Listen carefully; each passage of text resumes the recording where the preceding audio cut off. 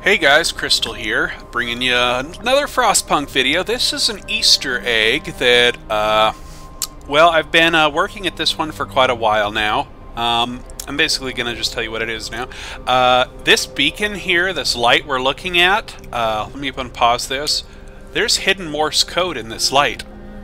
If you'll notice, it's beeping at very interesting intervals. These lights are Morse code. Now, so far I've been able to decipher a few messages, 3 of which so far, and the 3 that I've deciphered are all must work for their bread. The second one is no one can turn back, and the third one is machine 3E has found a new home. Now, there could be a lot more messages, but it took me 5 hours to translate just those 3 because I'm horrible with Morse code. But there are definitely messages hidden within this beacon's flashing light.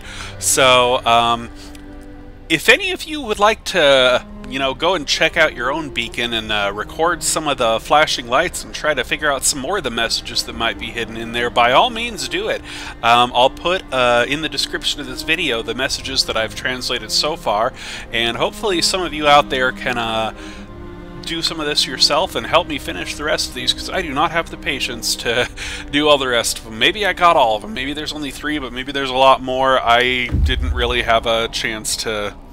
Well, I'm not going to. It's too much work for me, for one person. So, anyway, so yeah, there's a little bit of an Easter egg there for you. If any of you want to go and check that out and try to decipher more, go ahead. But yeah, a short flash is a dot, a long flash is a dash, and you got dots and dashes. You can use a Google translator to translate from Morse to English, and yeah, there you go. So, fun little Easter egg. Hope y'all enjoyed.